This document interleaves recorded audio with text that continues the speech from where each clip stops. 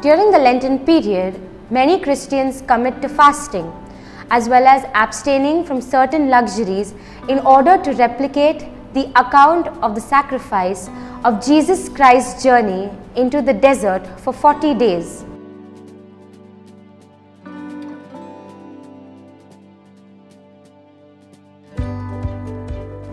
The Church asks Catholics to abstain from eating meat on Fridays during Lent, in memory of Good Friday, the day the Bible says Jesus died on the cross.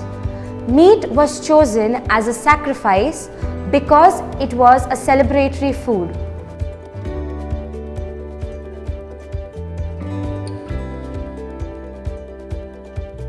No food item is prohibited in the Catholic Church because our Lord says in the Gospel of Matthew chapter 15 verse 11 that what goes inside a person's mouth doesn't defile them, but what comes out of the person's mouth, that is what defiles them.